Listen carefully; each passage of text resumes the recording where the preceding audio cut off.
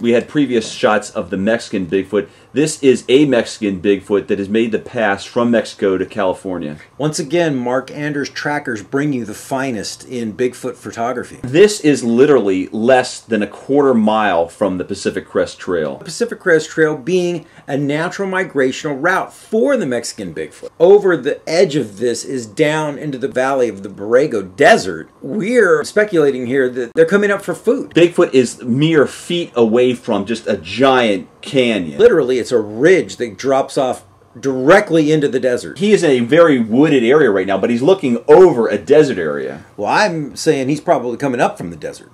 And why would they come up from the desert? For food. Now, in this area, what kind of food do they have? I know they have cows. There are deer in the area. In fact, I ran into a deer a number of years ago in this very area. But there are ranchers. Explain. I was cruising down the road. I was helping out as a volunteer with runners up on this Pacific Crest Trail, in fact. And I was headed home. It was like 3:30 in the morning.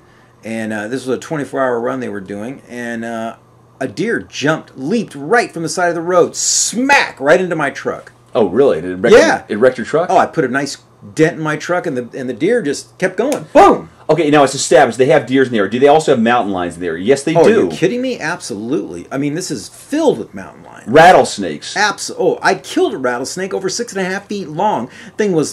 It was like a gorilla, the strength of a gorilla. It took me about a half hour to kill it. And on an ending note for this episode, we're up against a hard break. We know for a fact that they have plenty of cows in this area. There's ranchers all over the place. Are they grass-fed cows? They're absolutely grass-fed, the highest quality beef you can get in California. And there's plenty of rabbits. There's coyotes. There is enough for this Bigfoot to sustain how many Bigfoot cows in this can a area. Bigfoot eat?